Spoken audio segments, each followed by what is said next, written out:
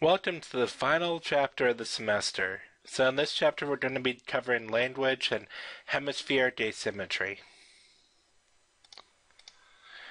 So first, a couple basic definitions of language and speech that are going to be important. First of all, phonemes are the most basic speech sounds, and they're used to make up morphemes, which are the simplest units of meaning.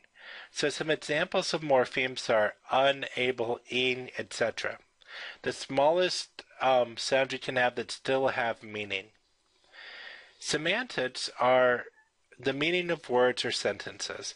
So you put the morphemes into words and then combine the words into something that makes sense together. And then syntax is the grammatical rules for constructing phrases and sentences. So they are the rules that govern the construction of phrases and sentences. And lastly, grammar encompasses all of the rules for the usage of a language. So all of the English rules that you know and love, that all falls under grammar.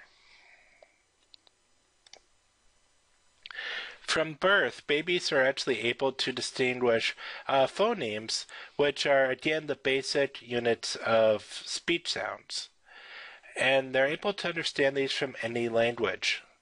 By age 7 months, though, children are paying more attention to sentences with unfamiliar structure than familiar structure, indicating that they've already learned some of the basic rules of language and are looking for exceptions. Thus, early age is a critical time of rapid development. It's also what we truly call a critical time, or a sensitive period.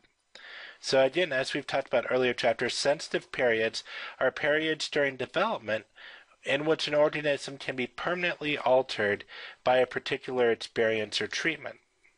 For language, the sensitive period appears to be roughly from birth to age 6.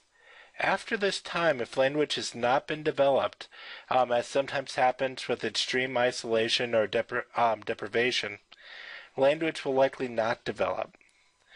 There's further evidence of sensitive periods in learning a second language. If you learn a second language before age 11, you use the same parts of your brain that you use for your first language.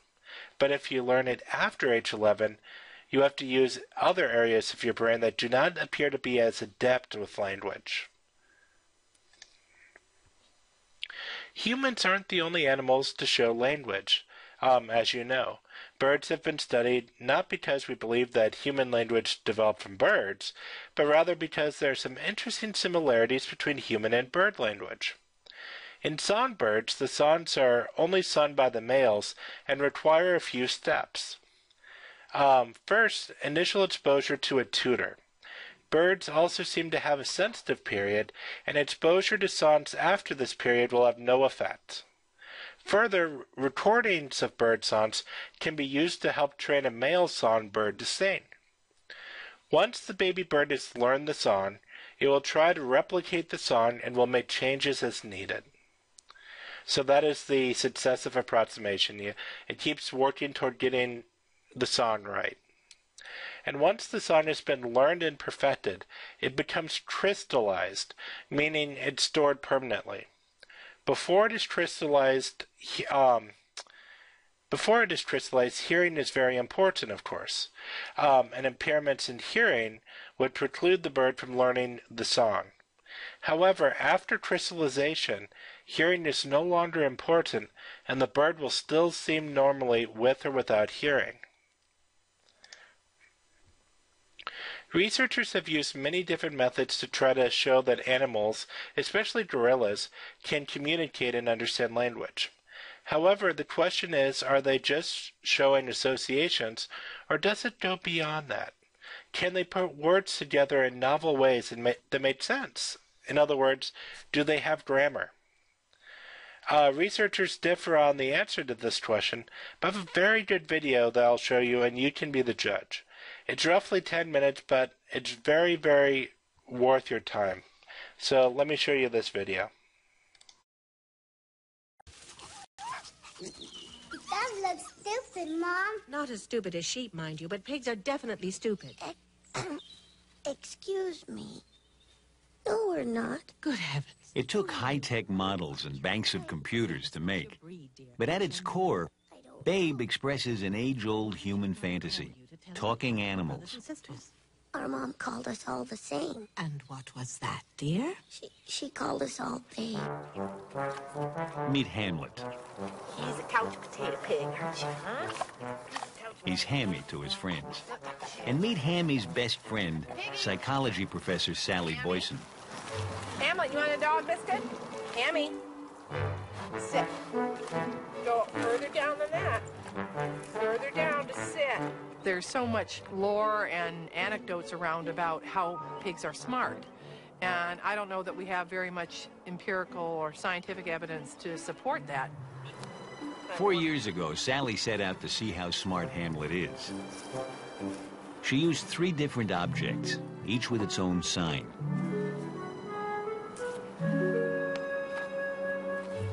Ball! Ball, Hammy. Ball! Hammy, where's the ball? Good boy, Hamlet! Good boy. Eventually, Hamlet learned to associate signs with objects, but it took a laborious 2 years of training. By the way, during the original research, Sally was always careful to avoid the clever Hans effect. No eye movements or nods or gestures that might tip Hamlet off. Frisbee! Frisbee! Hamlet's memory's pretty good. Sally hasn't tested him for 3 years. Very But simple associations like these are his limit. He can't use the signs in any other way, and we can't see his mind at work. Very nice. There's a whole lot more to naming than just associating even an abstract symbol of some sort or a gesture with an object. He'd need to be able to use that name or that symbol in a lot of different ways to show us that he had a different understanding that was beyond a mere association.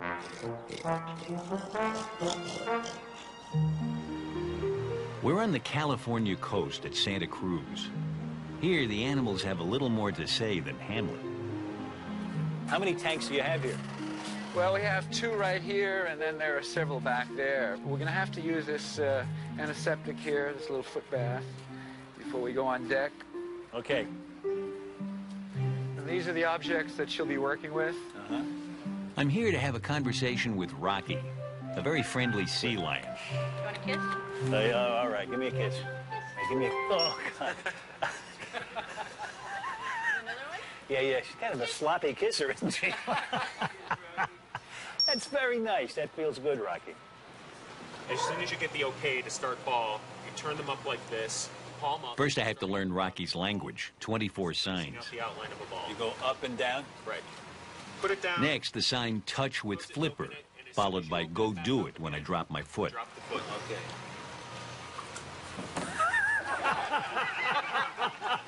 I almost went in. So it would look something like... Now here's cube. Okay. All right, and so we're going to merge that with the action signs. So give me a flipper touch. Show me what... Okay, that's good. And tail touch.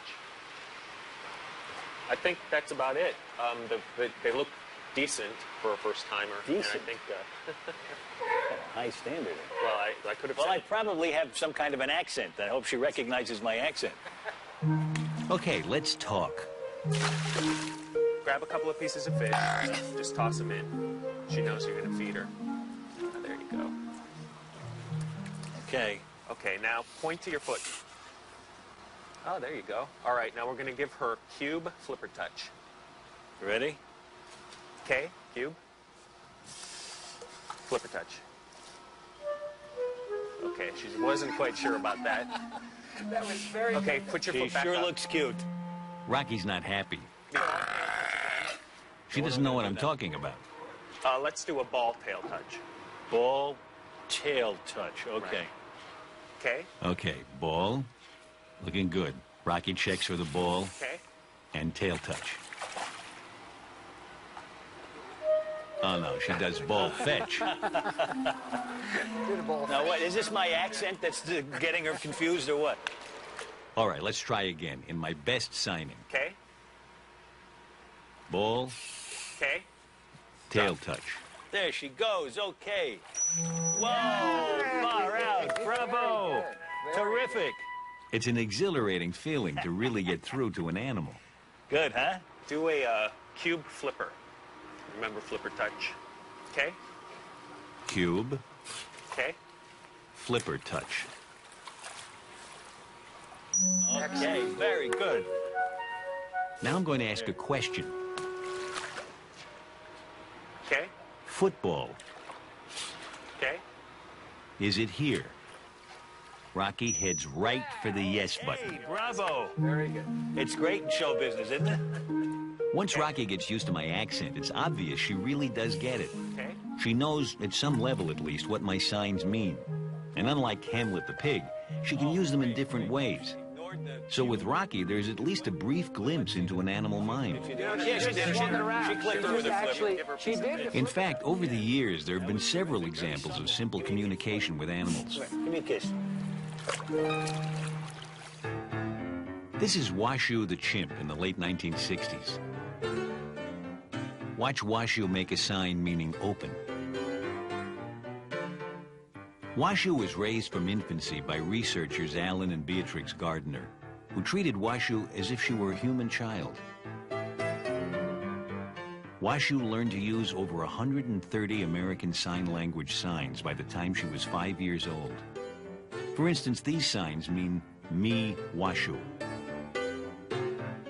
It was a tremendous breakthrough, and the Gardners later repeated and extended their success with 4 other chimps.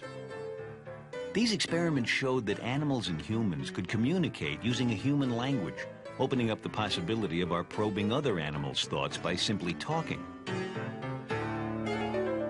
Come on, what is it?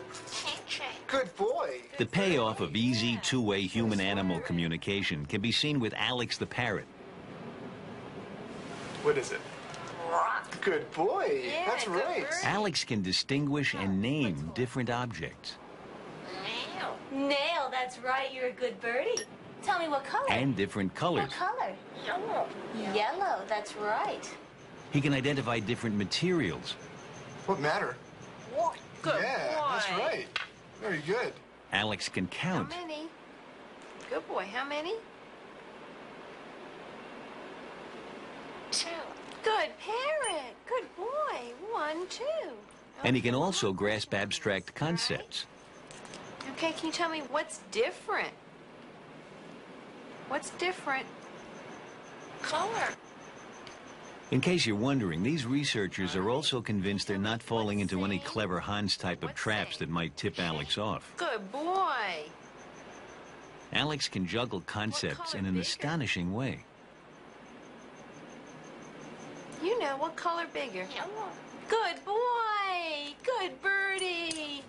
Yeah. And take a look at this. Oh, yeah. Look. What matter? 4-corner blue. In Alex's personal language, that means, what is the 4-cornered blue object made of? He's never been asked this question before, so this is not a circus trick.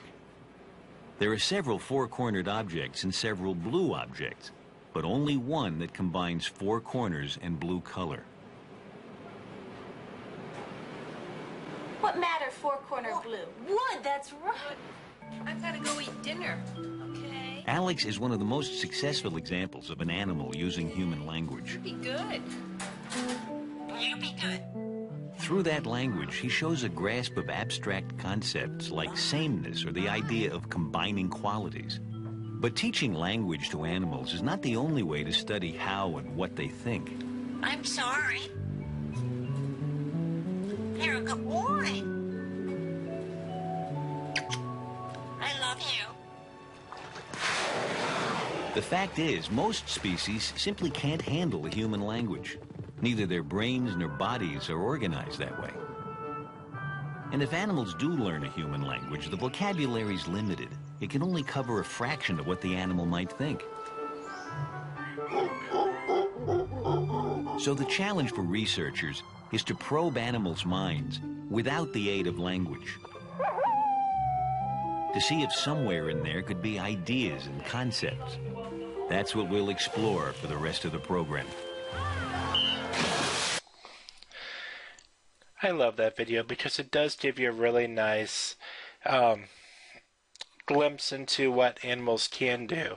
Like you got to see Wasu with using American Sign Language. So there are a lot of different techniques that have been used, such as Yerkish, of trying to find ways to help animals communicate. But you saw it for yourself, so think about it. Is it just an association, or are they actually, taking language in an abstract way and making it their own and using language? It's debated. So whatever you decide on that is about as good as what anyone else thinks on that. But it's a really interesting question.